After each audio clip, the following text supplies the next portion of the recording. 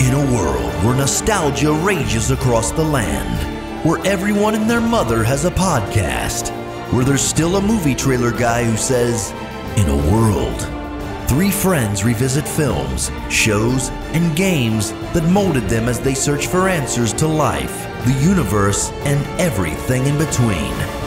Settle in and join us for Screen Refresh. Welcome back to Screen Refresh, a show where we revisit the films, shows, and games that molded us as we search for answers to life, the universe, and everything in between. I'm your host, Nick, and I'm joined by my fellow Screen Refresh crew, Dean and Tim. It wasn't me. Another quote from the film. Today, we'll be discussing the exploits of my favorite astronaut, Fred Z. Randall, in Disney's Rocketman. Oh, I missed he had a Z middle initial. Yeah. I mean, it was the 90s. Did we know what it stood for? Or Fred's. just Z? I used to champion Rocketman. Not champion, but I think I definitely look back on it with Coming in strong. with rose-tinted glasses. I did too. I understand where Tim is coming from, but there's still a couple moments in this movie that still make me laugh. It caught me off guard. I audibly laughed out loud. I think at like maybe 3 or 4 lines that Harlan says that was not. It's not meant for kids. It's like the joke meant for the adults. I'll skip ahead, but right, yeah. You know, like when the crew show up and they're like, "Hey, there's something wrong with your code," and he's like, "No, there's nothing wrong with the code." And they're insisting, like, "Look, man, I'm a I'm a trained astronaut. I know what I'm talking about. There's something wrong with your code." And he's like, "Well, let me just, do this, what we call the right way, and then we'll see how it goes." Like that line got me, and I think like 2 or 3 others were. It caught me off guard. I forgot that he was like actually like a genius there. Like I forgot that how he bumbled his way into being one of the astronauts. I was like, oh yeah, he's like smart, but just like insane person. I think that's what confused me with this film, because it's not that I don't like dumb protagonists. Like I grew up loving Ernest, but I think there is a certain charm to his buffoonery throughout any of the Ernest films. In this, it's like they didn't know how stupid they wanted to make him, but where normally there would be some redeeming things of like, oh, every now and then we get like a nice scene of, okay, so like there's something relatable here. I feel like every time they were moving towards that, and all of a sudden he would just like go off the rails on something else. He'd be like, oh, nope, and we ruined it, and we're back. I think my biggest complaint about this movie is like, how did the one astronaut fall for this guy? That's the only forced thing about this movie. Everything else is totally by the book. We'll get to it later, but I was watching the scenes on the spaceship when he's there and everybody else is in crowd. I'm just thinking like, is this the precursor to Chris Pratt and Passengers, the movie where all the people end up going to cryo? They wake up early. Yeah. So Nick, when did you originally find this film? If this was was this like a childhood one for you? Yeah, this absolutely was. I don't remember if I saw this in theaters. Did you? No, it's why when we, I don't remember how the discussion came up, and I'm not going to look for it. But when you were the one, Dean, that was like, no, I thought this was a DCOM, a Disney Channel original movie, and you're like, no, this was theatrical. I'm like, wait, what? I didn't know that. Yeah, because I saw it on the Disney Channel. Yeah, baby. So when like Half Baked came out and I saw that, Harlan Williams was in that, I'm like, oh my God, it's Rocketman. And the whole room would unanimously look at me at the same time. And like, who's Rocketman? I'm like, okay, I guess I'm the only one that ever seen that movie. Never mind. The other big thing that it was like more of a cameo, I guess, was Dumb and Dumber. That's the only other thing I remember him in prior to that anyway. I feel like Harlan Williams was one of those guys throughout the 90s and like early 2000s of he was never really the leading man in anything, but he was just in everything. He almost had his break with Dumb and Dumber. Like he was supposed to play Jeff Daniels' role opposite Jim Carrey, but they wanted a bigger star. Oh yeah, wasn't he like the 6-minute abs guy? Maybe. I've never seen There's Something About Mary. Don't. But there was, I think he is. he's like some crackpot that gets picked up on the side of the road, like hitchhiking. And he's like, I got a great idea for this new thing, right? You've heard of 8-minute abs, right? Right. What about 6-minute abs? And then Ben Stiller's like, well, Actually, that's pretty funny. why not 5 minutes? And he's like, guy, you're going way too hard on this. You can't do 5 minutes. You don't even get like a sweat in 5 minutes. So 6 minutes. The optimal ab. I mean, you shouldn't see There's Something About Mary because you hate the Farrelly brothers, so that's why I don't would know say don't hate. see it. I just I don't enjoy a lot of their work standardly. Good. Haven't seen that one in a while, but I remember liking it quite a bit. Yeah, me too. I think like there's something about Mary and all of it was like this weird time in the 90s and like going into that of there's all of these absolutely massive cultural comedy hits that I feel like now don't really get talked about. It's like every couple of years there's something about Mary was talked about for years, and then all of a sudden it's like things like The Wedding Crashers or The Hangover where it's like massive and it's a cultural phenomenon, and then I probably can't find 15 people who have watched that film in the past like 10 years. Hey, the Regal opening, their version of Nicole Kidman in the theater, it has a quote from The Hangover in it, so it's alive and well. It does. Oh. She quotes movies? She doesn't. Oh. But like their version of like, oh, this is, I don't know what you call it, like Welcome to Regal, like this is their video. Oh. It's actually really cringy. It's just full of ham-fisted movie quotes that they try to make into a script. Where it's all these random people and it cuts between the different groups walking into the theater, and it's just I thought it was literally like the Nicole Kidman thing. Like, wait, what? No. Yeah. They just have Bradley Cooper That's doing AMC. the exact same Nicole thing. Kidman's AMC. Yeah, they just ham-fist all these quotes in there that makes me angry because I'm like, these don't make sense. You want to get nuts? Sure, let's go get nuts. That would have been much. I would love if that was the case. That would have been the best. You should have write this one actually. That actually would have made me laugh because it just did. Anyway, what were we talking about? Harlan Williams in the Something About Mary. I've seen his stand-up he's a pretty entertaining dude. I mean, especially in person. But I feel this is. I would say I was a fan of his after Half Baked and things like that. Yeah, for sure. And the weird thing, I think this is his only like vehicle. You know, like there wasn't. Was he in anything where he was the main actor or like the main protagonist? I don't think so. Or even antagonist at this point? Because, I mean, like, yeah, all the movies we listed him off in, he's in Dumb and Dumber for barely one scene. And he has a cop helmet on for half of it, so you don't even know it's him until he takes it off. We just said Dumb and Dumber, Nick. Something About Mary, he's in it for, again, like that super quick segment. Yeah, same deal. Yeah. Half Baked is the only thing, and the worst part is he gets thrown in jail for most of Half Baked, so we don't even see him in that for that long, and he's in that one the most out of the rest of them. Yeah, I guess like I don't know, his shtick didn't make money. It seemed like they really leaned into like, I'm not saying comparing him to Jim Carrey, but he's doing his version of like his off the wall kind of wacky personality, like zany non sequitur. Yeah. Wacky physical comedy. I could see him. I don't know. Maybe I feel like there's a world where, I mean, partially this is a Disney movie meant for kids, family movie. He could only do so much. I mean, he's like an R-rated kind of comic. So it's like I could see him just working in different contexts, but it just goes too full tilt into Little Monsters and Drop Dead Fred territory, I guess. Yeah, I'm looking through his filmography, and it's all over the place. I mean, he goes from Sausage Party to Captain Jake and the Neverland Pirates to another Peter Pan story. Be Cool Scooby-Doo.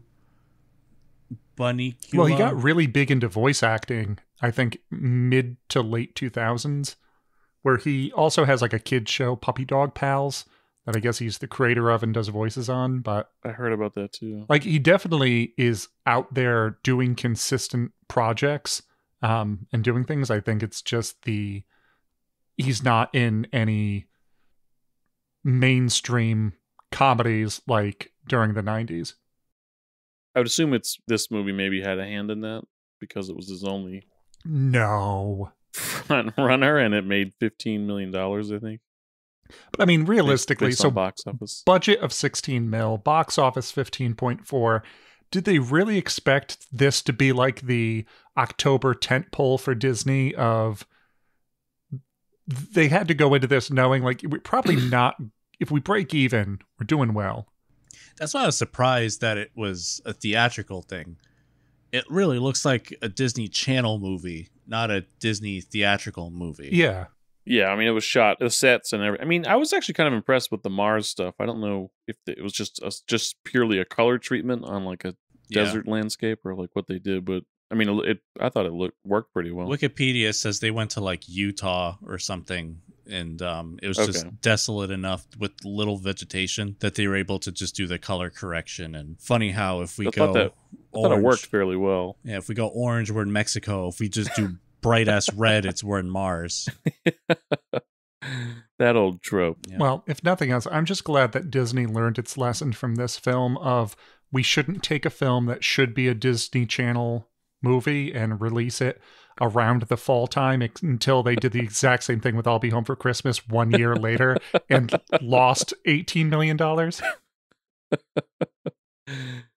It's gonna work this time. It's gonna work. Around that time, people were kind of space crazy because Apollo 13 had come out and that was really big.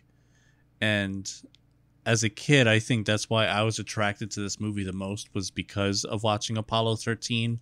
And even though this had barely any real scientific backing to anything that happened to it, just cool to see a realistic quote unquote space movie. Because I think before that, the only other kid movie for space might have been like Space Camp. I mean, I think I watched Mission to Mars around this time with Tim Robbins, where he ends up going out and his helmet has an issue and he ends up freezing to death out in the, was that Red Planet? Well, But yeah, I mean... Mission to Mars came out in 2000, and then Red Planet was also 2000. And then wasn't there also an Ice Cube one? That was horror. Oh, Ghosts of Mars. Ghosts of Mars. Completely different. 2001. Although, I've been meaning to rewatch it because I know that's not a good movie, but I love John Carpenter. And Ice Cube and a young Jason Statham fighting like these weird goth zombie demons on Mars. Wow, he had hair in perfect. That movie. Yeah. Well, that was part of the CGI budget. Ah, of course. He was just born bald. Well, so I think you hit the nail on the head as far as like this releasing around this time, because I think we were at a very high point for every kid was into space, regardless of anything else. It's like, I'm into baseball and space and this and space. You're either a space kid or a dinosaur kid, or space dinosaur kid, in which case you are the only person who enjoyed 65 last year. It's true. I did. The end. I forgot he was in Sorority Boys. Did you guys see Sorority Boys? No.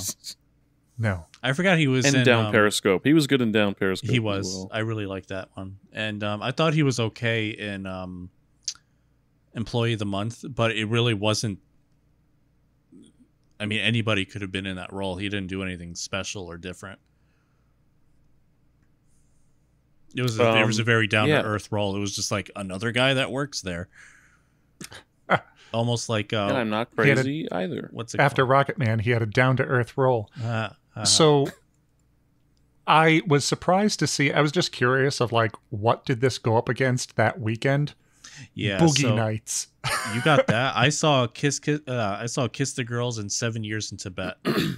And this was 1 week before I Know What You Did Last Summer and The Devil's Advocate. I mean, October 1997 was a solid month just in general between, like you mentioned, Kiss the Girls, Mr. Bean had the Bean movie, Devil's Advocate. Gummo came out. I Know What You Did Last Summer, Gattaca. I know A Life Less Ordinary. If you guys have never seen that, that's a wacky one with Ewan McGregor and Cameron Diaz, involving like guardian angels and mob things and all this other stuff. Or I feel like this might have competed with Bean, or Bean would have been like the only thing you could liken to something like this movie. I didn't even know this was out. I think this might have been a limited release, because I went to the theaters a lot as a kid, and I did not recall seeing this in theaters or seeing any advertisements for it or anything. So the fact that if they spent $16 million on this, it was not including the marketing budget, because I feel there wasn't one. And I mean, they might have, the movie was done, they knew what they had, and they're like, let's just dump this. I think that's what it was. Well, I remember around this time seeing a bunch of like posters and things for it, but I feel like a lot of the publicity was all just coming off of Disney Channel, because it was like in between every other show or movie. They were doing like we were talking about the other day, Channel Surfers, where it was whatever the like behind the scenes kids for Disney Channel were, and they were just doing all these segments on Rocketman. I remember especially for Jungle to Jungle with Tim Allen and The Princess Diaries. Those two movies was all over that. I didn't know that they did it for Rocketman too. And that came out in 97 for Jungle to Jungle, and Princess Diaries was 2001.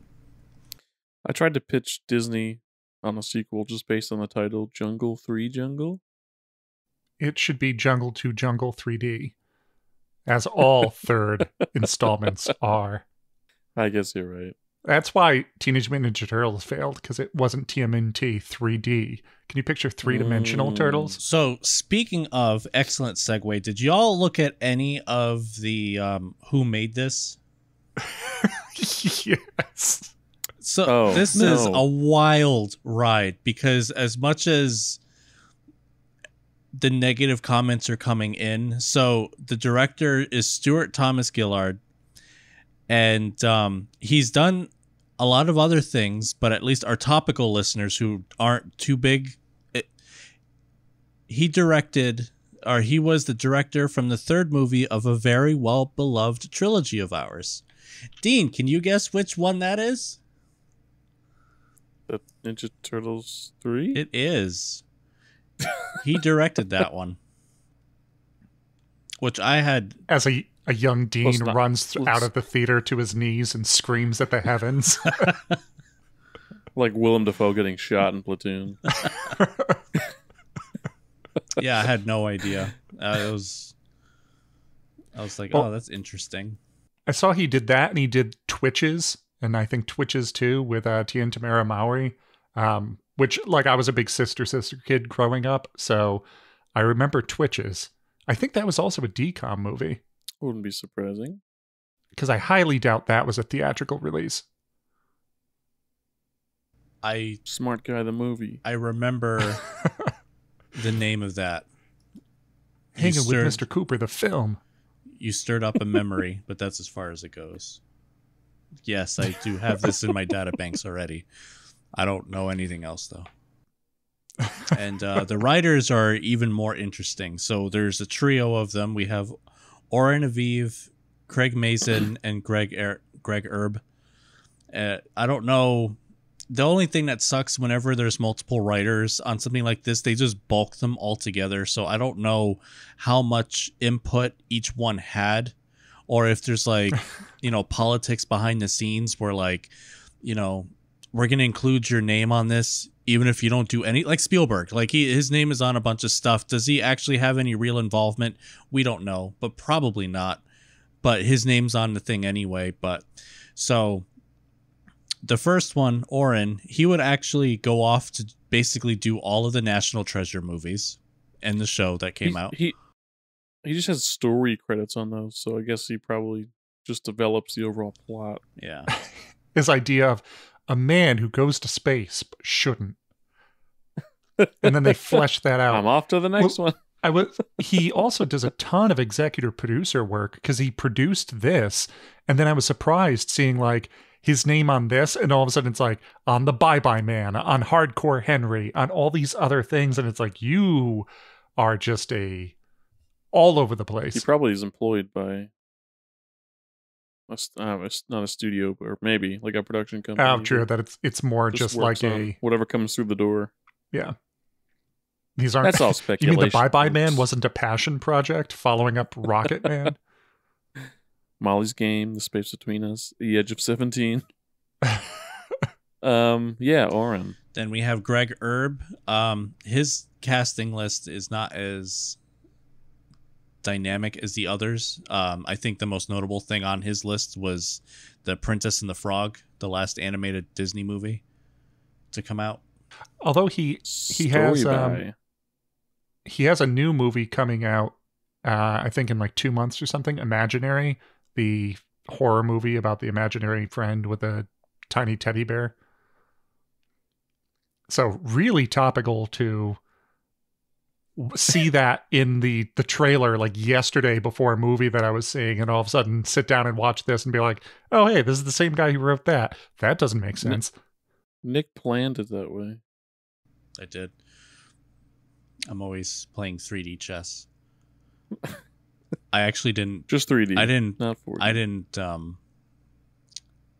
click the drop down for upcoming.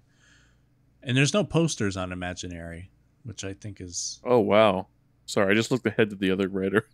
Yeah. Right. What a hero's journey this guy has. And then Craig Mazin is he would basically go off to do. Yeah, I know that name. Oh no, not too. Craig.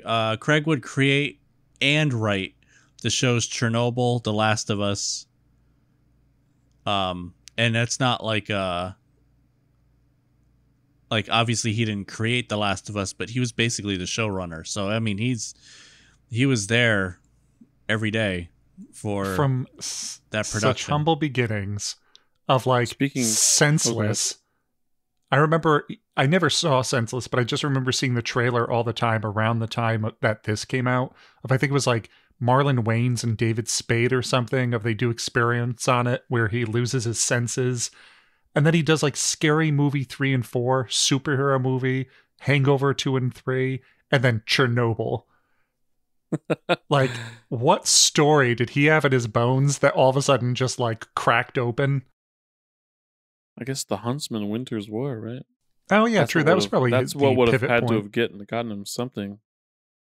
I don't know what that is, but it sounds like The Huntsman. Oh, the Snow White. Gotcha. Yeah, with I think Chris the, Hemsworth and yeah, he also did this Hangover sequels. He did not do the original. That's a slight bridge, I guess. Well, he did only Scary Movie 3 and 4 and only Hangover 2 and 3. Oh, those were the worst scary movies too. Oh no, the third one's good. I'm gonna need a ride home. The fourth one, I'm not sure. I'll need to rewatch them. I'm willing to do like the third one is good. It's only like fucking like 65 minutes long. It's really short. It's super short. I want just a supercut of only the scenes that Dean used to quote to me that made me laugh. Give me like a 40 minutes. I'll need to ride home. Yeah. On IMDb, it plays like a little like clip from the movie on the top of the page, and it looks so Airplane. Oh, for 3? Yeah. 3 was actually done by David Zucker, one of the Airplane dudes. Because the first 2 were done by the Wayans, and then Zuckers did the third movie. Yeah, you see Anna Faris like walking down the hallway talking to somebody. Then the boom mic comes into the shot because she's walking too far. She hits that, she falls, and then the guy carrying coffee trips over. Yeah, her. I'd say Scary Movie 3 is worth a watch for sure. I'll do the trilogy. The ones after, I'll pass. I'm still pissed about Epic Movie. Yeah. That one I was furious about. Yeah. That's one of the few movies where I really had a panic attack that I couldn't get that time back in my life because I was that frustrated. And I kept watching. It's like, it's got to get better. It never did. That was a new era of, there was like, you know, what are duos? Hammerstein? Rodgers and Never mind. Hammerstein. Yeah, it's like, Didn't they do Oklahoma? It was like the worst of, yeah, no, but I mean like, it's like, here's a new duo, and it's like the worst duo that was ever found in Hollywood. Oh, jeez. And they did those other spoof movies like Date Movie Meet the Spartans and The only good those one, really, really bad ones. the only good one was Not Another Teen Movie. I mean, that was not them. Oh, and it that wasn't? that is one of the good spoof movies. Yeah. Yeah. Yeah, I feel like that one was like a completely separate crew involved. It just had the misfortune of falling in title-wise with other things that came out around that time. But oh yeah, there's still stuff in Not Another Teen Movie that I laugh at. When they send the kid out on the field and the two guys tackle him in half. Why would we ever have sent him out there? Janie's got a gun. Janie's got a gun. Okay, fine. We'll do Not Another Teen Movie. Yeah, that's not the Friedman and whoever do those newer ones. Dean, we just got to slowly butter Tim up, and then we can eventually probably be able to do basketball. I've watched That's baseball David Zucker. Yeah. I've watched that with Dean. Yeah, but that's Oh, right. I mean, you'll watch movies with us, but you're not going to do them as an episode. He has no choice. I mean, I watched this without you, and I'm stuck doing this as an episode.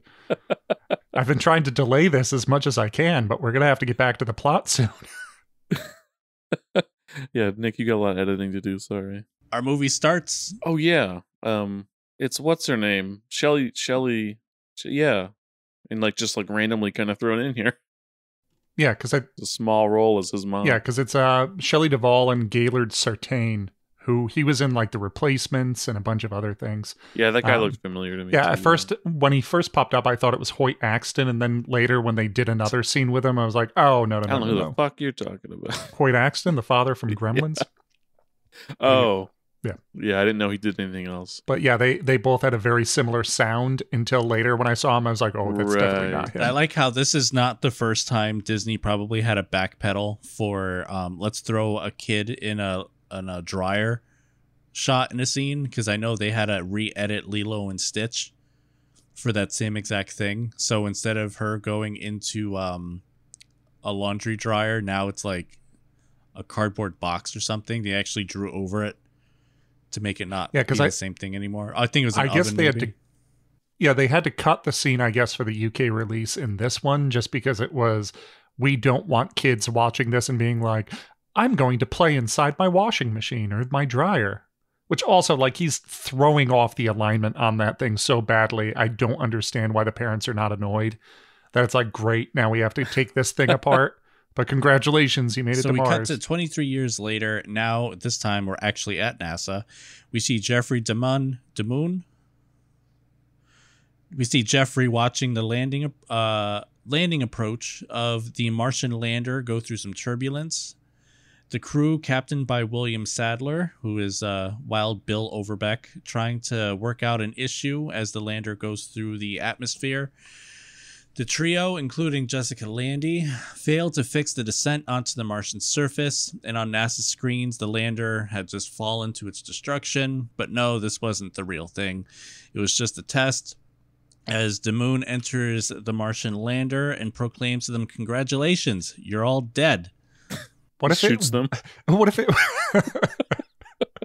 I will not accept failure. Yeah, the crew go back and forth with him, saying, look, it's not us, it's the computer. And that's where we cut to our hero of this movie, Fred Randall, a kooky software engineer. So we see Randall. He comes into his office. He is a bit early, and he immediately walks to his chair, and he has a gaming rig thing set up in his chair, which I thought was kind of cool for the time. And he's playing I think Wing Commander or something.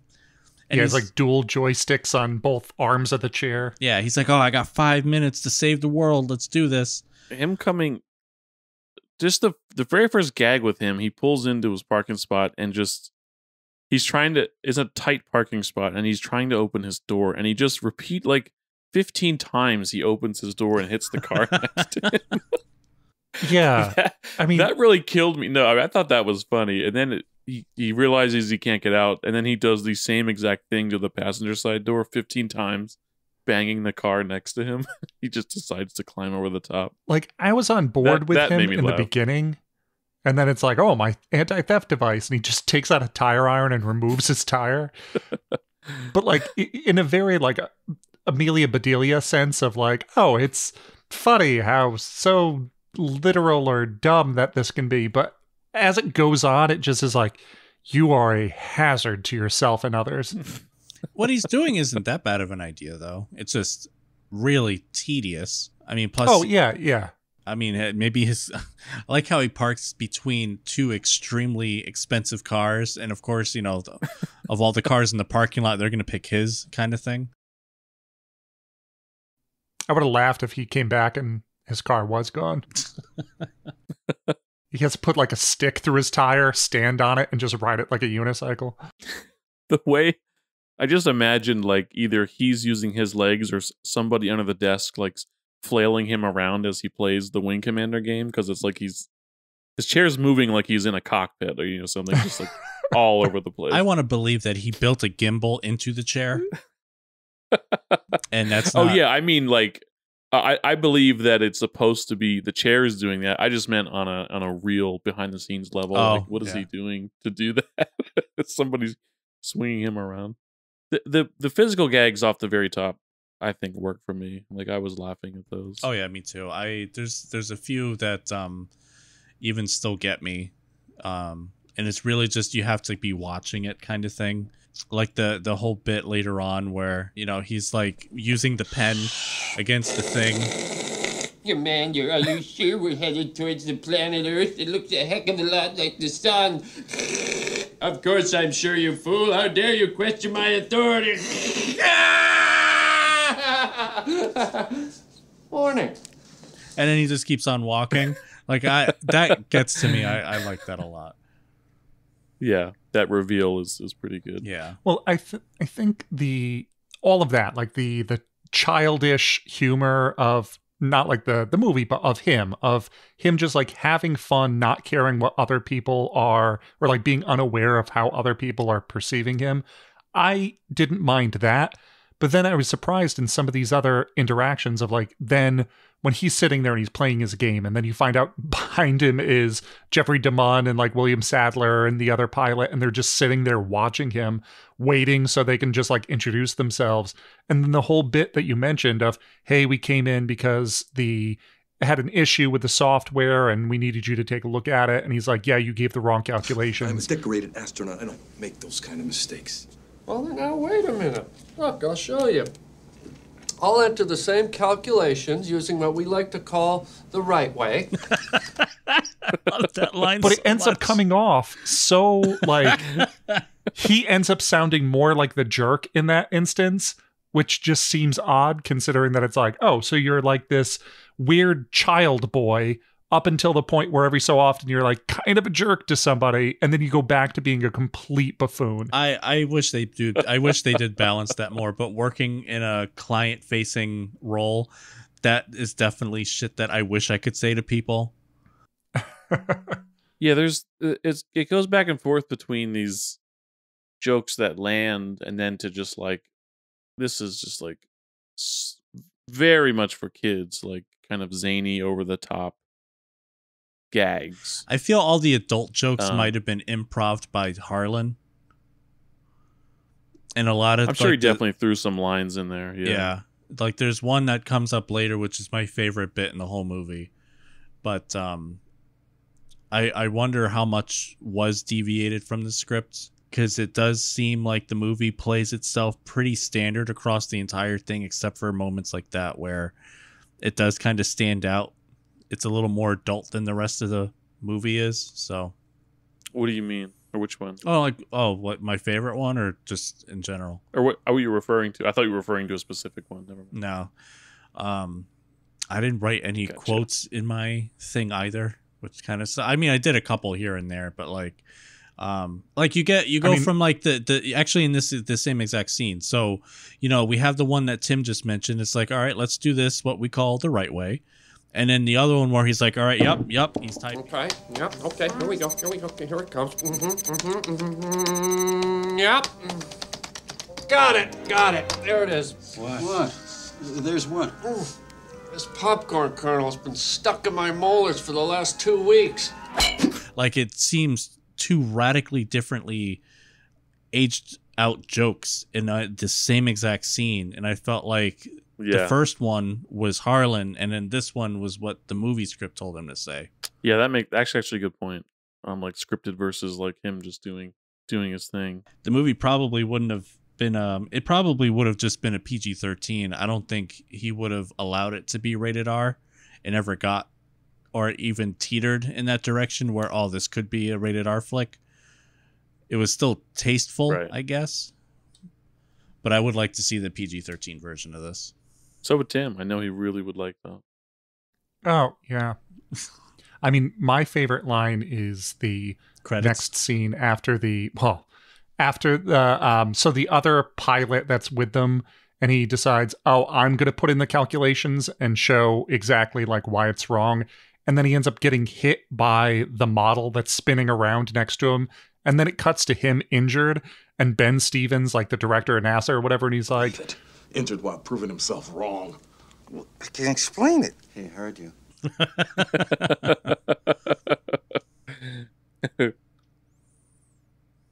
Yeah, that was a good line. A skull fracture, too. That thing must have really did a number to him. And all he had was a Band-Aid on his head. Right. To cover a brain bleed. Well, the Band-Aid is where they had to release pressure from the skull. They drilled the hole there. Still, it's only covered by a Band-Aid. So this skull fracture actually is what is causes the whole movie to really happen. So because of the skull fracture, that makes him unable to fulfill his duties as the third member of the Martian landing, and the whole Martian mission in general. He made it too? So he's going to have to be subbed out, and there are two candidates for this role. So the first one being Blade Boyd, playing Gordon Peacock as a promising new astronaut that would be a surefire winner and perfect candidate. And then when the director asks who's the second guy, and the way that Damoon kind of like lights up, like this guy's going to be a joke. We're basically going to give it to the other guy, but we're forcing him to basically audition for it anyway. We cut to the parking lot at NASA, almost like the same kind of thing that happened at the scene prior when he shows up. And then we see Randall is now on site at NASA, and now he's over the moon that he's going to be testing for the Mars mission that's coming very soon. I don't understand how he was the second candidate for this. Like, they had nobody else, that he was a heartbeat away from being in the pilot seat of the next space shuttle. He's the guy that works on our software in the IT department, but if one of these astronauts goes down, he's next on deck. Well, he it's not so much he worked on it, he built it. Like he programmed it from the whole thing. So he wasn't just like a software developer, he was the software developer for the mission. So that's why he was even considered for the role, because I'm pretty sure they wouldn't have if otherwise. But because he had his own like private office and an entire factory floor kind of thing, it looked like he was the one that delivered the entire code to NASA for their program. So if something does go wrong, at least he's going to be the one to do it. And they're proven right. He's a default. By walking into NASA and saying, stay right here while I get you a security pass. And then he just runs off into the distance and leaves him. He is just completely starstruck, though. And this is his moment, Tim. This is also one of my other favorite lines, because, you know, Fred's going like crazy. Just realized Drop Dead Fred Randall. That's cool. So I just hate Freds. Freddy Got Fingered. Oh, yeah. I think, Tim, you are not... He's in Freddy Got Fingered. Oh, Freddy Tim Krueger? hates that movie. I know Tim loathes that movie. I don't even... He doesn't have to say anything. Yeah. I know he hates it. Oh, Dean, how'd you know?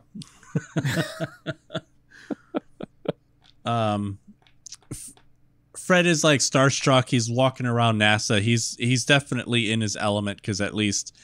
he's able to recognize people not by their badges, but just by their faces, and he knows exactly like their history with the whole program. So he runs into a gentleman named Bud Nesbitt, played by Beau Bridges, who infamously worked on the Apollo 13 mission. And the movie really insinuates that... Beau Bridges? Beau Bridges. right? He worked on Apollo 13. He did. Just a little side gig beyond acting. Yep. The movie really insinuates that something he had something to do with the accident that happened during that mission. And his joke about, like, I had nothing to do with it, and then the way that he says the line. Oh, sure it was. Just like the captain of the Exxon Valdez didn't see Alaska floating there right in front of him. Like that got to me. And I don't remember that line at all. But especially as an adult, that would get me. Again, going back to what we said, like, it ends up being this weird tonal shift of he's this childlike sense of wonder, and he like doesn't understand social situations, and then he meets Bud, and then he like digs into him like 3 times in one conversation of like, you're my idol, also really dropped the ball when you screwed up that thing, and then digs into him further until Bud's like, okay, I'm done, bye, and leaves. It's okay, so what side is this guy on here? Yeah, it's like the movie forces they somehow like him anyway or want to help him. Yeah, they have a narrative that they really show anything. They really push. Redeemable. Yeah, just as Tim mentioned, like the notes for this next scene is like literally like 2 lines. Randall continues wandering. Then he walks into the monkey lab, meeting Ulysses the chimp and falling head over heels for Ford, or Julie Ford, played by Jessica Lundy, who oversees the primate program. End notes. This actually made me laugh. Well, so the scene when what's his name, Jeffrey DeMunn's character Paul comes in and he's like, okay, so I just wanted to have you guys meet, seeing as this is going to be your, what was it, like bunk mate or like whatever for the foreseeable future. And he's like, it's going to be a real honor sleeping with you in completely different beds. I like how he goes into that tangent though with like the Martians and like, with their venomous feet and their wet sucking lips. And then just, hey, Jeffrey DeMunn, can I talk to you for a minute outside? And then she's like, what the fuck, man? Like, you got this guy? And then she even starts imitating him. Like, there's something wrong with this guy. And then the whole time in the background, you see how Randall was trying to pet the monkey, and monkey ended up biting him, and he's like flailing his arm with the monkey attached, and he's just wrecking like the whole obvious doll in the background. Yeah. That was funny, of just like, it's funnier because it's an obvious doll of like in the background him just flailing and smashing it into things, and all of a sudden it just cuts and they look and he's just like holding the chimp nicely next to him. And then they realize the place is a wreck, and then they rush in. Yeah, that's a good gig. Yeah. And then he remembers it's a chimp, and the chimp rips his face clean off. They call Gordon and they say, buddy, you're in.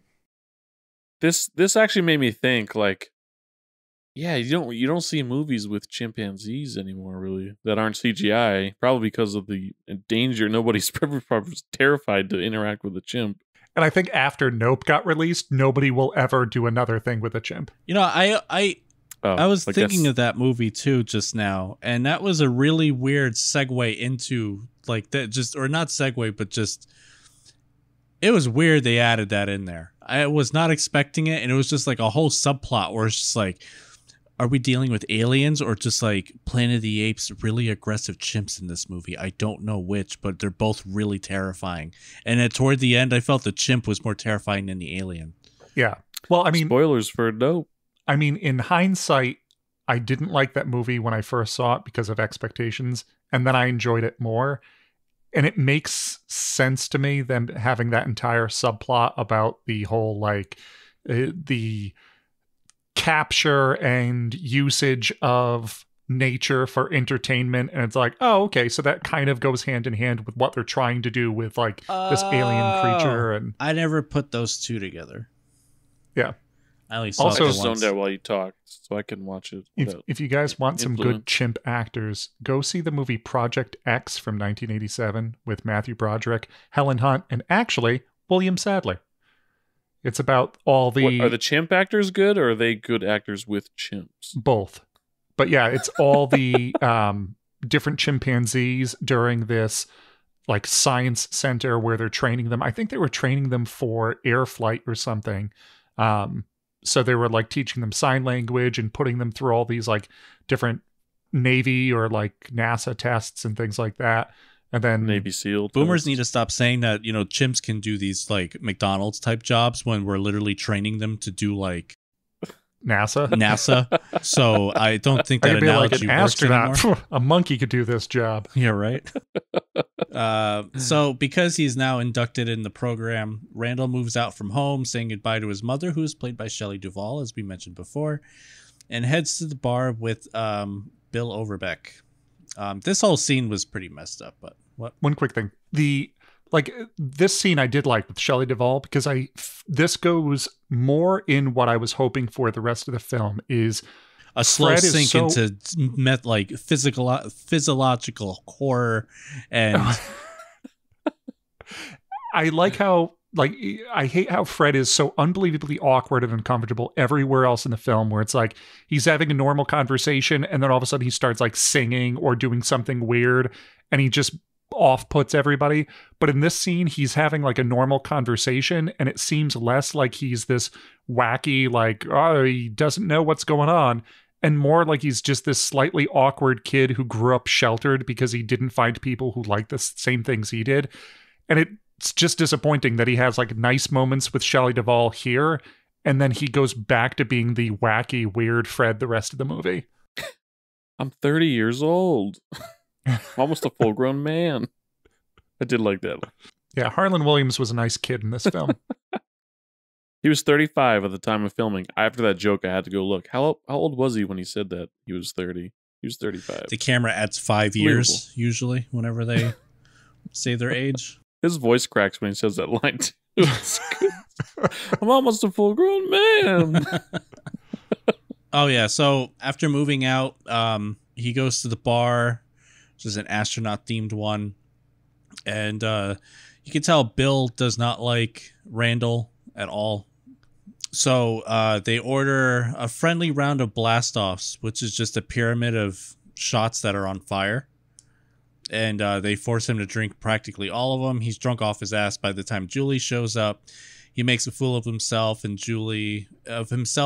Julie. He tries dancing with her. He falls over, breaks stuff and she makes her fall too. And she's like, everyone's laughing at us. Like, stop it. And like, hey, look. And this is kind of like hit home too, because she busted her ass to get to where she is. She had to work hard.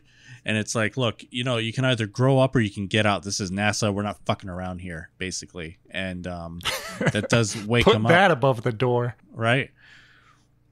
And that did wake him up a bit. And I feel weird how his behavior doesn't change at all through the rest of the movie. But you could tell that he's like, I'm going to take this seriously. He took it as seriously as he did before he went to the bar, Well, the problem is they shoot this out of order. So he took the rest of the film seriously, but they shot the bar last. I like the Tang joke at the bar.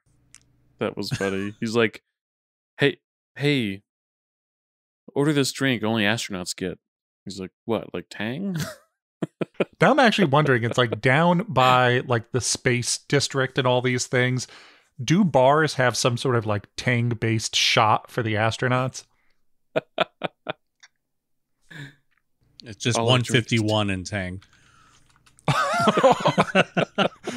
Wait. And that's the blast off. Just light it and pound it back. Throw some cinnamon on top. Somebody try this. Is Tang still a thing? Yeah. The brand? Okay. Mm-hmm. Wait. So after the bar, Randall's now back at his hotel. I don't really know the point of this scene. Randall has like an attachment with the chimp, and that's really it. Like, just there, even though they started off on really bad terms, I guess they do grow pretty close through the whole rest of the movie, and they're pretty good buds. Ulysses. The next morning, we see that we are now 21 days before the launch.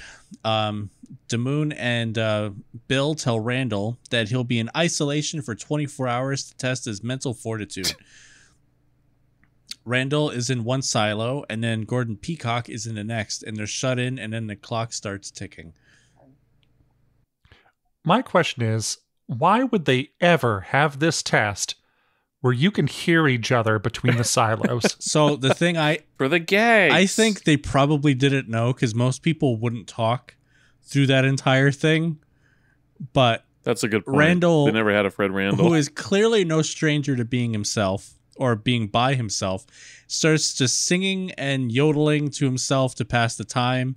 And after 16 hours of this, Gordon in the very next silo is hearing all of the echoes of Randall's vocals, and it's driving him literally insane. Oh, John Jacob Smith, his name is my name too. Whenever we go out, the people always shout, John Jacob! Oh, this is inhuman. But meanwhile, Randall is barely even noticing it, and in fact, he's holding like a stage play by the time they open the door, and he even asks for more time in isolation to finish. Could you guys give me just a few more minutes? I just started the third act. Yes, close the door. It's bloody chilly in there. Yes, close the door, you fat... Don't use that word around the children. Again, I guess the gag parts of these are very childish in tone. But I did like the fact that the guy's like, oh, he finally stopped. But he didn't stop. He just cut and he's like whispering the song, the John Jacob song. And then he just launches back into it. Well, I like when one of the guys leans over and he's like, Paul, this is inhuman. And then we get the multiple cut where it's like the split screen of Gordon popping up and screaming next to Fred. What if Fred was aware that Gordon can hear him over there, and this was like a Kaiser Soze thing of you find out afterwards that it's like, oh, all of these weren't just Fred being weird. Fred was breaking Gordon. Out of all the tests, he only really failed one of them. And he destroyed Gordon at all of the tests except for that one. Because we never actually saw Gordon do this test. The one with the gimbal chair. Oh, you're right. Yep. And all the rest of them, Randall took it in stride, and he was able to do each one with flying colors. He kind of cheated with the breath one, but he was still... Like I said, what if it wasn't that these were all just like, he's so wacky, these are accidents? It's... No, he drove Gordon insane in isolation. He purposely kicked Gordon in the groin during the breath test. Even that, I did like that when he hits 6 G's in the gravity test that he's like faster. Well, I like how that one just blew up in Bill's face because during that G-force test, Sadler expected him to he wanted to give Randall hell for it. But I think it's weird on how oh yeah, what was the record? 6 G's and they started him at 5? What's the point? It's like, good job. Once they get him up to 8 G's, he's going to see some serious shit. Just leaves 2 trails of flames going down the hallway. But the worst part is, it's like they start him at 5, the record's at 6, and the machine breaks at 7. So we didn't expect it to get this far. Well, the joke is the dial, which first of all, the dial is literally just a crank that he just grabs and just turns up to the next one. But if it goes, it's a dryer setting dial. It goes up to 9, but the machine destroys itself at 7. Yeah, this car gets up to 120, but it will burst into flames at 70. The designer put 9 on this, so we didn't tell him to, but we never. He was doing it for a laugh. We said, "You wouldn't, would you?" And he said, "Oh, I will." This is a stock dial. They only make them up to 9. The sticker comes right off. I did like the gag too. After the chair breaks, he flies through the wall, and then he's shooting down the hallway. He passes by a tour group of nuns with children, and he does the sign of the cross as he passes them. And then that was funny. And then the original guy, what was his name? I already forgot. Gary. Yeah, he's in a wheelchair being released from med bay, and he's barreling down the hall with no brakes, and he's like, get out of the way. And then Gary turns around and the scene cuts, but they collided. And then when Harlan shows up later in the next scene, so I ran into Gary. And just that line, the way that he delivers it always gets me. Sorry I'm late. I ran into Gary, and Oh wait, you see him hit? Do you? Hit Gary? I forget. I don't know. Oh, I thought Gary it immediately cuts to literally a cuts 21 to- gun salute. Them folding a cuts to a flag, handing profile. it to Gary's widow. Sorry for your loss. It cuts to a profile, and Gary is literally like doing somersaults backwards, left to right that's across right. the screen. Yeah. What? And then Evasively? he slams into the wall. Oh, I was going to say evasively? No, I got caught up in the line afterward. It's just Oh yeah, gotcha. Yeah, it is a good like. I'm cracking up now. Like I watched it last night. I've seen this movie at least like a dozen times, but just the way that it's handled and just like I like lines that are subtle like that. Where it's, yeah. The next test is with the gimbal chair. Is when he Chekhov's gimbal chair. Can't keep his cool. He can't do it. Exactly. 10 days before launch, they're now doing the lung capacity test. I don't actually understand how this test works. Are they holding their breath? Are they just continuously blowing into it, and they just got to keep breathing into I don't know how that's. Yeah, it's like you can't continuously. Nobody can do that. That's the crazy part. Yeah, doesn't make sense to me. I'm right there with you. I don't know. Because nobody can blow out for 3 minutes. Yeah. I mean, you can if it's just like very tight pursed pressure, like a trumpet player probably can. It's got to be enough to keep the ping pong ball afloat in the hose, though. Write in if you can exhale for 3 minutes. I want to see a video. Write in if you can blow a ping pong ball for 3 minutes straight. Just write in if you're listening to this. Write us. Let us know if Mission Impossible 2 is better than... No, never mind. Hey, listener, if you're listening right now and we don't know you personally, send me a message. I will send you a free screen refresh t-shirt. Just tell me your size. But you have to write us. Obviously, I don't know your address. Literally, I'll give you a t-shirt. Just write free me. Of charge. What if we do know you? Well, that's then they're listening because they support us and they're our friends, which is nice. But we can. This is a test. This is a test. So our Spotify Wrapped said we're listened to in, I think it was 15 to 19 countries worldwide. So international listeners, contact us and bankrupt Teen on shipping costs. Most it'll cost $30, maybe. That's like the worst case scenario. Anyway, Fred's blowing. He's blowing. He's struggling with his breath. He starts kicking his legs, and he kicks Gordon in the nads. Gordon fails because obviously he got kicked in the nads, and that causes Randall to pass the final test. So next, we're at a press conference 7 days before launch. This is my favorite scene.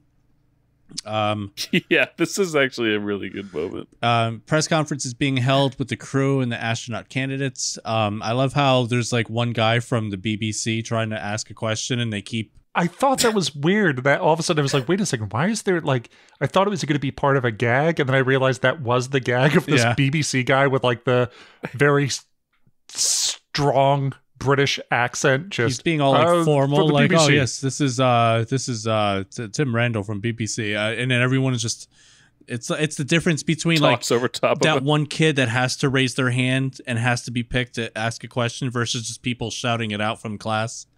I used to be the kid who raised his hand, and I was like, there's rules in place to separate us from the animals. And they were like, calm down, you're in the second grade. So when the press ask who would be the next astronaut and third crew member of the Mars mission, Randall reacts in one of my all-time favorite ways. This is where I would insert the clip. This was apparently ad-libbed and improvised, because originally in the script he was supposed to just faint, and then he's like, what if I reacted the same way that I would if I was announced as like Miss America or like some kind of winner of a beauty pageant? And the director's like, you know what, sure, why not? And Randall knew it was a hit when he saw that in the trailer.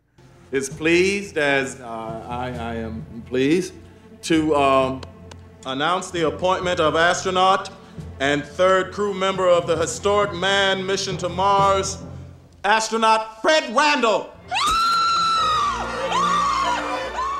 Oh, absolutely. That this is one of the trailers, the gags that just hits me when I think Rocketman. Yeah, because it's in the trailer, but also because it's a good gag. I love that. His high pitched yell, but also the fact that the way he's like, it's like kind of the drum roll moment where the guy's like, "And our next astronaut is," and he's touching the peacock's shoulder, almost in a way that says like, "Congratulations, man! I know it's you. They're gonna take." Yeah, and then it's just a big surprise to him, and he even pulls the mic closer to himself, ready to like start talking away from Randall. Right. So we are now at the launch. Randall is entering the shuttle elevator with Bud, and just as he's about to enter the ship, I think it's weird on how everyone's already in the ship except him, but I digress. He looks back at Bud on the elevator, and he's like, I'm not ready. And he really isn't an astronaut. It's just, it all happened really fast and soon. And this is probably one of those few moments where it really is like the most human that he's acting. Yeah, like I thought this was going to be the turning point of like, okay, we get Fred being human of, I don't belong here. Like, I love space, but I'm not an astronaut. And then Bud like connecting with him, and he's like, this whole story that was great of like, oh, I got when I did the Apollo 13 and all this, and I got the 3 coins and I gave these away, and this one's for you for bravery. And then he takes it and he just starts singing the Cowardly Lion song from Wizard of Oz, and it's like, you cannot connect to another human being at all. That could be his coping device. That Fred just leaves for a bit. This is awkward. I'm going to go to Mars now. Okay, bye. So he gets the bravery coin. I thought it was weird because he gave honor to Neil Armstrong, freedom to Jim Lovell, and bravery to Randall. I would have given bravery to Lovell, but I don't. That's me. Yeah, that's why you didn't get the coins. I guess not. In the cockpit, we have the typical. I feel like every time there's a comedy in a space shuttle or any kind of like official thing, when they do the check off of all the different operational items, there's this joke always shows up, and I feel like it's a trope. Does it really? I feel like it does. Is it? Because this is what I always think of this, not anything else. Yeah, but it's just like, where's the ATF, AT&T? I don't remember what theirs was, but he's like AT&T, KFC, YMCA, CSS, BMW, CNN, CNS, CNN. I had to do this with Laura, my wife, because they just in her corporate world, there are just like so many. Oh yeah, like all acronyms. The acronyms. I'm like BMW. I'll break out into that when she starts saying those things because of this movie. MIS, NWO, YMCA. Oh wow, I skipped that whole thing. Yeah, so they lift off, everything works. Bill really doesn't like hooray. Bill doesn't like Randall at all, and he doesn't hide it. So after takeoff, which he removed his helmet during because he sneezed in it, and once they're actually in space, or at least once like the gravity is no longer a thing, he unbuckles himself and he's like, I'm flying like a bird, and he's like, caw, and that's when Bill, like under his breath, is like, all right, engaging artificial gravity in 3, 2, 1, and then he immediately does it. I makes him fall in the thing, and he hurts himself. I know it's a low budget movie, but it's like the jankiest no gravity. It's probably, you can tell the actors are just sitting there making their hands like float.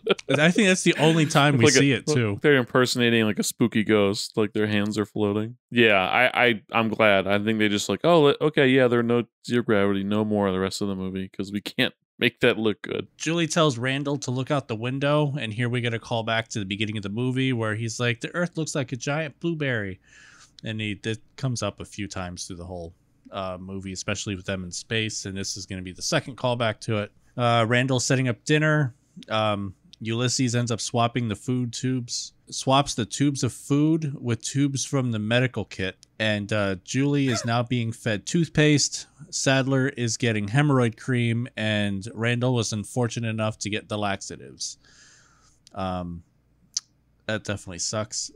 Sadler spends way too long trying to talk with the hemorrhoid cream in his mouth versus just spitting it out. You know, and for me anyway, I look at the food that I'm about to eat. Like, I need to physically look at it and register what it is in my mind before I'm just going to pop it in my mouth. I hated it when my ex would, like, she would just put something right directly in front of me. I'm like, excuse me, I need to see this. Or I need physical tangibility of, like, what is this? And I need to process it in my head. So whenever, when that whole thing happened, like, if I would have been served a food of fucking tubes of, like, they all look like toothpaste tubes too. If I were to you wouldn't at least like look at the name. Yeah, like I'm not gonna pick random or like I don't know what this is. I'm just gonna put it in my mouth and like squeeze. I'm gonna look at it and see what is it. We should all prepare our own meals in these scientific situations. I think that's probably what they said after the fact. But then the worst part is like Randall didn't eat his tube at all until after they freaked out and like, oh, something's wrong. So, you know, Julie clearly is like, oh, this is toothpaste, and she runs off. And then Bill's like, this is hemorrhoid cream, and the scene cuts, but we know that Randall has laxatives, and he still ate it. Like, you didn't stop to think because of the immediate discussion afterward is, Randall, why the hell are you giving me laxatives or hemorrhoid cream instead of the food that was supposed to be? Oh, it looks like Ulysses swapped the food out. Sorry, here you go. Oh, look, here's my food as well. Let me eat that. I don't know why he ended up having the laxatives too, but that's me looking at it like, you know, with reason instead of Fred is a danger to himself and others. They trained the monkey too well at his job. He's the only qualified person on that shuttle.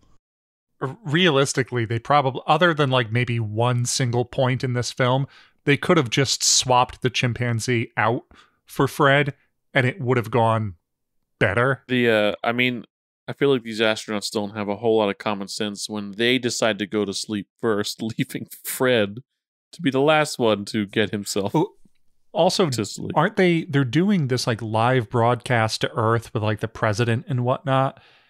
And then that's right. That's first. Fred just like wanders in as they're doing it. And he's literally like looking at the screen, seeing them talking to somebody. And then he's just constantly like, are we recording? What are we doing? What's going on? And it's like, Bud. He ruins every possible scene he's in by being impossibly stupid with no redeeming qualities, and then give us an entire sequence of singing he's got the whole world in his hands that didn't age well from the minute it like hit the film. So the worst part with that whole thing too is like, I get why, just from a corporate level, I can understand why Bill would not have mentioned like, hey, we're going live. But at the same time, I'm pretty sure NASA would have been like, this is the fucking president. Get your shit together. Everyone be ready. Why is Randall still in the bathroom? Was he not supposed to be a part of this? Not to mention, It's not like that's like me deciding to clean your room, Tim, right now while you're on a business meeting with the webcam setup you currently have. Like, I'm in view. Like, yeah. Why are you going to do it in the most obvious spot when you know the guy's in the stupid bathroom? And then he comes out with like, you know, because he has the coin. And the laxative hit him. He went to go use it. And of course, I'm not the type of person to wipe down a public restroom seat, but you're on the space shuttle. Of all toilets that are going to be clean, I think this is going to be probably the cleanest one you'll ever sit on. But he decides, I'm going to wipe it down anyway, just in case for sanitary reasons. And then when he goes to put the handkerchief away, the coin that was slipped in there ends up falling into it. He tries reaching for it. And then, of course, you know, that doesn't work well for him. So then when he leaves the bathroom, he's literally half blue because he's trying to reach in. And it's like, feels like a David Bowie makeup. Yeah, the like one album slash makeup. Going across. Yeah. Yeah. It actually looks kind of cool. Yeah, he did pull off the half blue look. The hair. He should have had blue. that the rest of the time. He should have. Just stained for the rest of the movie. Yeah. And then when he comes out, This is the first... it's the first scene where Julie like smiles and I'm like, oh, I might like Fred. Like, Well, because he played I that don't whole believe like I got the whole world in my hand. It's like a giant blueberry. Like I said, he says it like 3-4 times through the whole movie. and there's nothing at all insensitive during the song. No, we'll just skip right on by, as the world was very different back in 1997 versus today. So anyway, after the broadcast, Randall shares that he can see his star he claimed as a kid. Julie confesses that she had done something in the same, like something similar when she was a kid, and you could tell like this is where, ooh, they're gonna fall in love with each other. And then we're about to go into hypersleep. I said cryo at first, and then they immediately said hypersleep afterward, and I fixed it. But so the crew are suited up to go to sleep for the 8 months. And I like how they sneak in that line just before, like Julie mentions, oh, you know, if the sleep's necessary, else for the 8 months that you're going to be awake, it would drive anybody crazy. Hint, hint, nudge, nudge. Randall's somebody who's wink, survived through wink. 2020. No, it won't.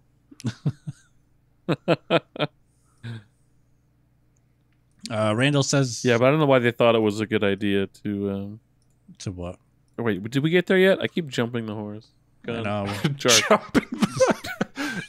Dean always jumping that horse gun. Wait, what Ski part? sharking with his horse What gun. part, Dean? Or are we really not? What? Oh, where they actually go to sleep? Because you just referenced like the plant for it. Oh yeah, that's they go to sleep. Randall says goodnight to Julie and pines over her. Tale as old as time, Ulysses. Boy meets girl, ball falls for girl. Girl goes to hypersleep, and this is where Ulysses sneaks into Randall's hypersleep pod, forcing Randall to use the apes instead. Like, I know if this was real, NASA would have been like, no, and they would have woke the chimp up. Right. Right. That, or like if I was Fred, the first thing I would have done, like, wait, I'm gonna wake them up immediately somehow. Hit the button. There's got to be a button, and just remedy this whole thing. Yeah, because I mean, the fact that he's awake. I mean, this movie's not deep enough to dig any kind of like scratch beneath the surface sort of thing. But for him to be awake for 8 months, they don't have enough food for that. It's not sustainable. And for him to even oxygen for that matter too. Like, I'm sure they don't have 8 months of oxygen that they could use. So I know they were wearing goofy suits. How are they being sustained through all this? Do they explain that at all with their whatever science or no? They had a really big lunch just before. yeah. Just the pods open and their bodies just fall out, emaciated, dead. Does this gas smell like chloroform to you? And then that's when it just seals shut.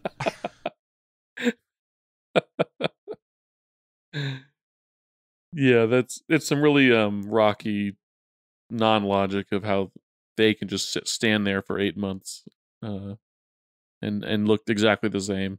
No muscle atrophy. No, I mean, it's just 8 months. It's not like Avatar where I think it's what, like 8 years or something. Was that the Avatar 2? And 1. I don't remember. Well, they had to get to Pandora, but I don't know. Gotcha. Yeah. Anyway, space montage, different galaxies, quasars, nebulas, stars. Randall wakes up thinking they're now on Mars, but that's not the case, and only 13 minutes have passed. Oh, it sucks so much. You'd think at least like 1 month or even like a week has gone by, and it's just not even 13 minutes. Like, oh, God. So we see Randall do everything he can to pass the time. He tries to sleep. He practiced the waltz. He programmed the computer to have an AI chimp. He slept some more. He made paper art out of the foil sheets that they used for sleeping. He cleaned the shuttle's exterior windows. And then we see that one day has now passed. Next, he's a debutante flirting with a drooling Julie as she sleeps in her pod. Then we cut to 2 months later, and he's now a French painter as he's giving Bill's pod a mustache. 5 months later, he's now attacking Bill's pod, clearly losing it. And then 6 months later, he's gone tribal. Apparently, he snaps out of it at the 7th month mark, and this time he's going just over the telemetry of the mission. He sees that there's weather forecasted during the mission that may not be entirely accurate on arrival compared to what they originally forecasted. He contacts Bud with concerns over this, and it may cause them to actually abort the mission.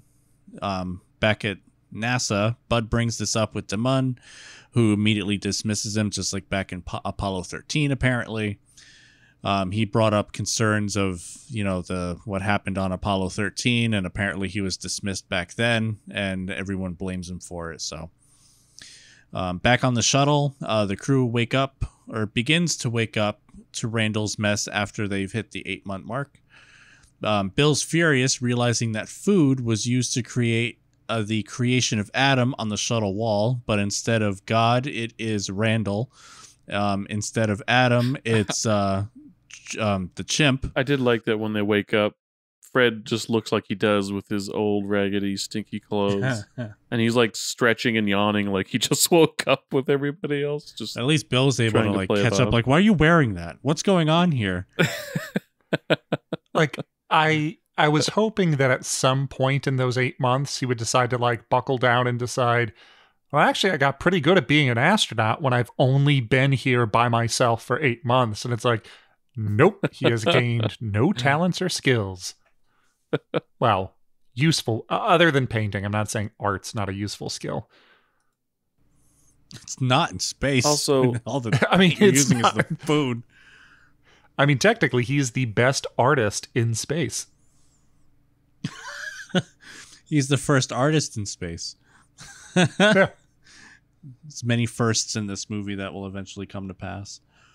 Yeah, so Bill realizes that he used food for the whole painting thing, and as detailed as it looks, there's a lot of food wasted. You see like tubes empty all over the floor.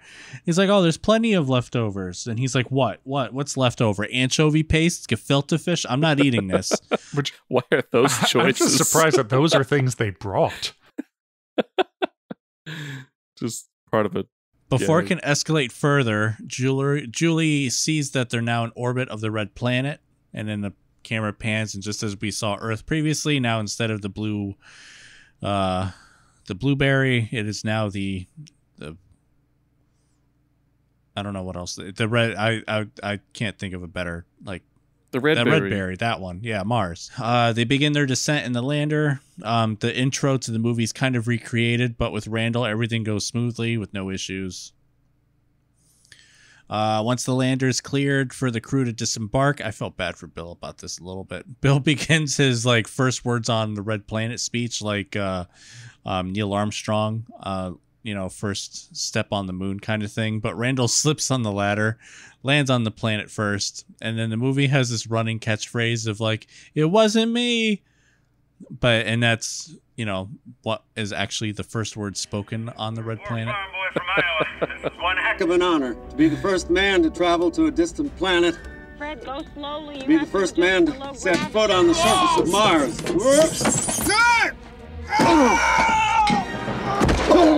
It wasn't me!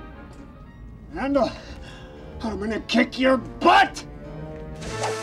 And then there's a whole tirade after this on how, like, I'm the first person on Mars to blow a kiss. Julie's the first person on Mars to blush. You're the first person on Mars to be angry. I'd like to be the first guy to die on Mars. Well, sorry, Mr. First to show inappropriate anger on Mars. It's like, oh, you're the first person to not want to talk to me. Yeah. I like his line later where he's like being heroic, and it's like, all right, I'm gonna sacrifice my oxygen. All right, I gotta hold my breath. And he's like, for the whole mission, you didn't want to talk to me, and not that I can't talk, you're chatty.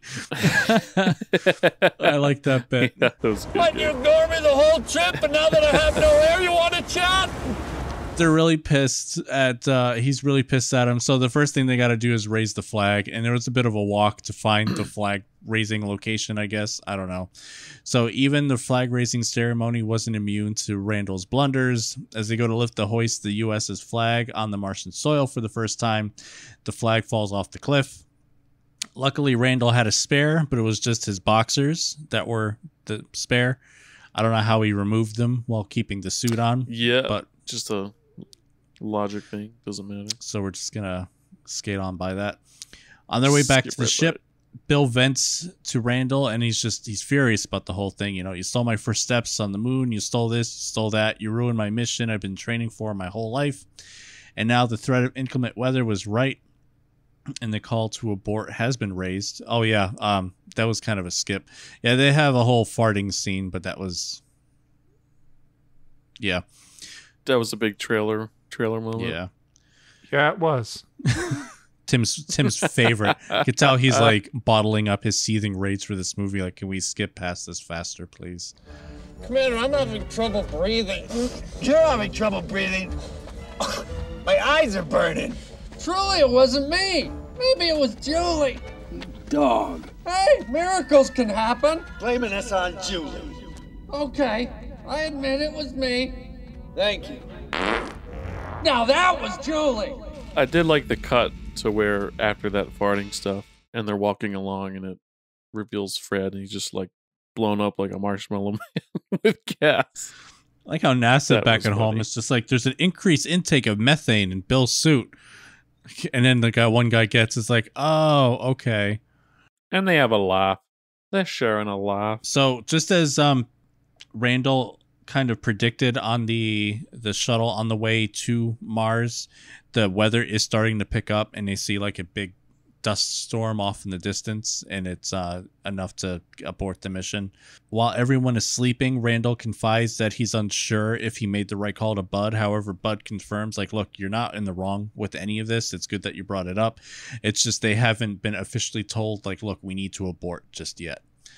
So in the morning, Bill had already left with Ulysses, and back at NASA, Bud can't get Damon to abort the mission, and Bud almost gets ejected from mission control when Randall sends an emergency transmission home to ask what their orders are. The winds are apparently at 45 miles per hour and already growing more and more dangerous by the minute.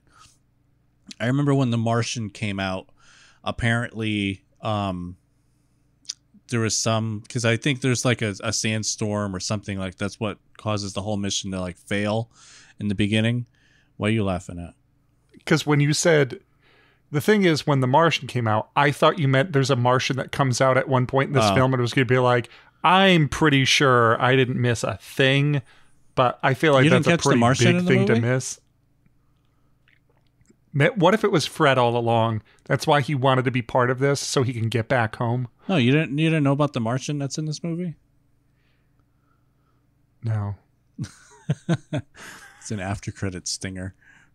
Oh, is it? I was wondering if either of you guys saw that or not. I definitely didn't. Now, apparently in real life, the air is so thin on Mars that 45 mile per hour wind is like zero threat. Because there's hardly anything, like, there's no oomph behind it, opposed to here where the atmosphere is a lot thicker. So 45 mile per hour winds really doesn't do anything. There's a lot of like deep dives. Never thought about it. Yeah, there's a lot of deep dives when like The Martian came out that I thought was pretty interesting. And it's a good book. I enjoyed the book just as much as the movie. And I think they did a pretty good job of adapting it. But that's an actual good Martian movie opposed to this one. So because of how dangerous it currently is, the order to abort has now officially been given. Randall insists on finding Bill, who's gone missing since that morning with Ulysses. He treks outside. He finds Ulysses, who leads them to Bill. The rover apparently had tipped over on top of him, and Randall, using the strength of a mother whose child is in distress, lifts the rover off of him. They then hurry back. Ulysses' tank runs out of oxygen. Randall sacrifices his to get Ulysses and Bill back safely. Randall holds his breath and gets back to the lander in time. They get back to the shuttle with enough time to leave Mars, but one final disaster strikes as debris in the air strikes the lander during their emergency launch. And here we have Chekhov's gun from before. The shuttle is now in free fall, and Randall has to fix the circuitry in 2 minutes or the lander will tumble to its death. And he just pulls it off. Just pulls it off inches before the ship would crash. Randall fixes the electronics and closes the circuit with Bud's coin to send the launcher or the lander back into space, narrowly avoiding death. His toilet coin. Toilet coin. In a victory dance to the music of When You Wish Upon a Star, Randall shows off his newly learned dance moves on Julie. And during his 8 months, he confessed that he was a bit creative with the space blankets, making a golden dress for Julie and a silver suit that would make Harry and Lloyd proud. A kiss between Julie and Randall, Ulysses and Bill, and all is good once again. Wait, what? wait a second. There's some commas in there we're missing. No. So Julie and Randall kiss. Yeah, Julie and Randall kiss, and then as Bill is like watching them from like the cockpit, and Ulysses is next to him, Ulysses like leans over and kisses him too. You're right. You're right. But Meg, it sounded like it was a group kiss. Yeah, like they all got together, and it was just like a. There was a comma, just not as separated as you think it would have been. Like a real weird turn. I don't know how he ends up with Julie in this film. Childlike wonder. Yeah, that was right. I guess that's not a relationship make. Like, I guess he wins, but we lose. I just don't understand how they make the mistake again of all going to sleep before Randall does.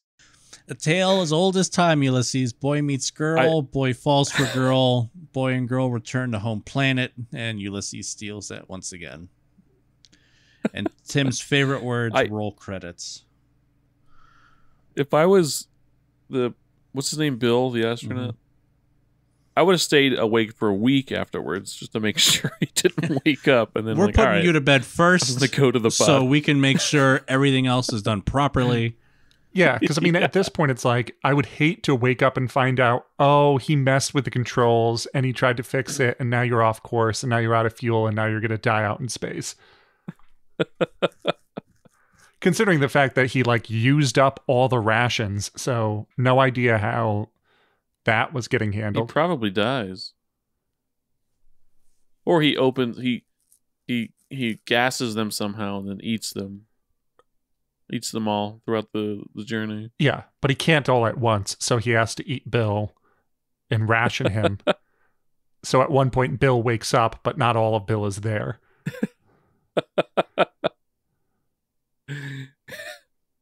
Disney's Event Horizon presents...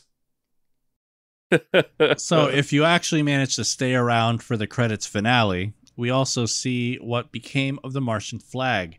The flagpole is now empty, and we see a Martian walking away while wearing what once was the proud flag raised on Mars. It's the boxers. He's wearing boxers. It wasn't me. That's all. So, yeah, I mean, I liked the movie growing up quite a bit.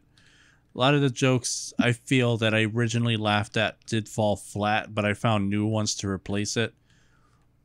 But I think I'm going to shelve this one. It began anew. Yeah, I don't feel the need that I'll need to watch this again, but I did appreciate watching it just to see, because this was really like how did it change now, like after all these years, and my fond memories of it. Yeah, I'll watch it in like 10 years. I think those jokes that I remember still hit. Yeah, the jokes I remember still hit, but most of the movie just doesn't work. Yeah, I think I like Harlan Williams a lot in this. Agreed. And that's as far as it kind of goes. Just seeing him as an actor in this, it's clean enough that I don't have to worry about like the wrong person walking in and like, oh no, they saw this, because like there's a lot of questionable things and Half-Baked, something about Mary, and feel like his only other live action credit that I can think of that might be safe would be like Employee of the Month.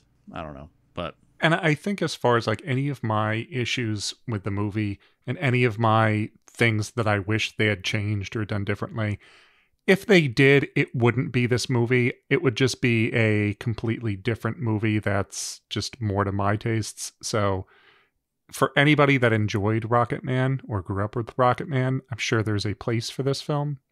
I think there were some funny parts in it that even though I didn't like the movie, I still laughed at throughout this. So there are hosts on this show that love this film, but it wasn't me. I don't love it. I just like parts of it.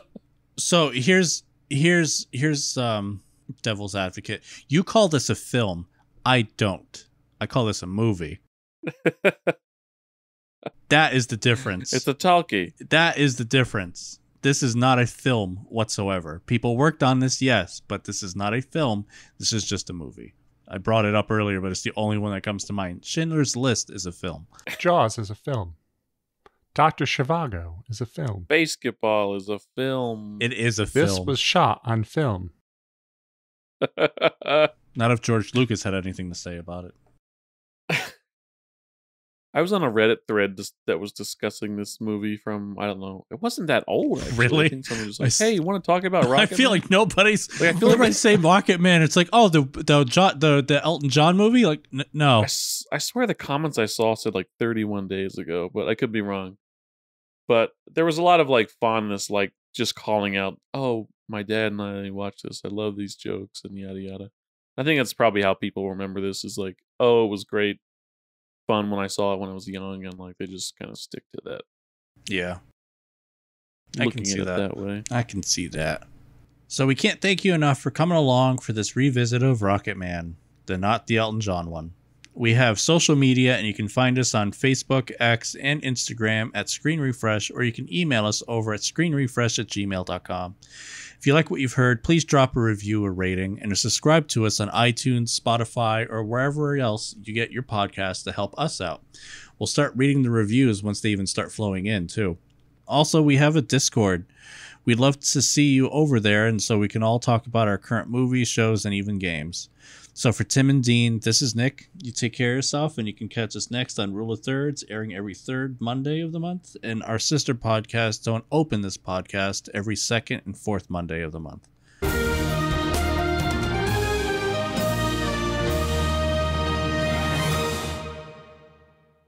Sure can.